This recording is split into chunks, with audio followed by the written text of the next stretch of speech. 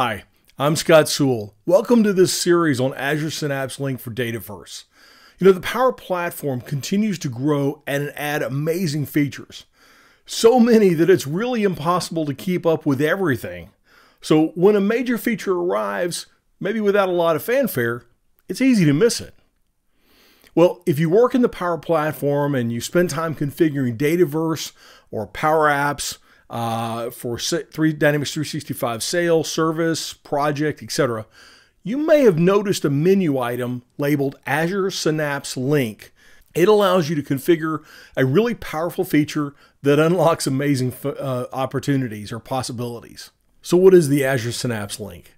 At its simple, Azure Synapse Link creates a copy of the Dataverse data and puts it into the data lake in order to make it available for reporting, analytics, integration, etc.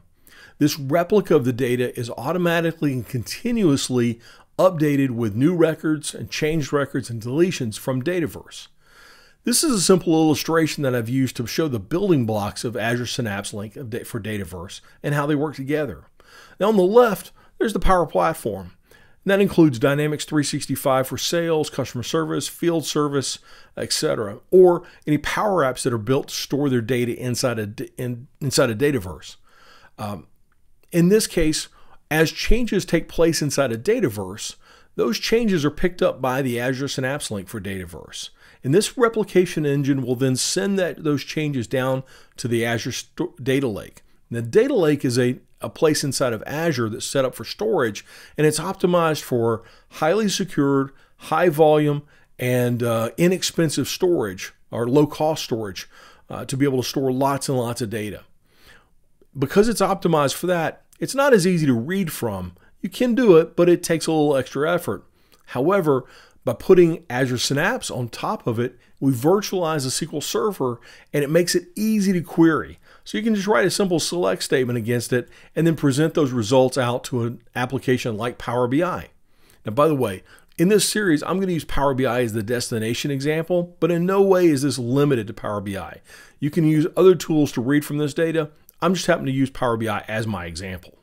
As Power BI and Dataverse instances grow larger and larger with more and more business data, the opportunities to take advantage of that data and derive business intelligence from it also grows. While Power BI could easily connect directly to Dataverse for tens of thousands of records, as those data set sizes grow into the hundreds of thousands or even millions of records, organizations will find success with the highly scalable solutions built in this Azure Data Lake and Synapse with the Azure Synapse Link from Dataverse. In upcoming videos, we'll cover how to get started and what our options are within Synapse Data Link. We'll talk about how to configure those options. We'll look at how to query this data for a Power BI report and how to make it incredibly easy for your end users to take advantage of this powerful resource.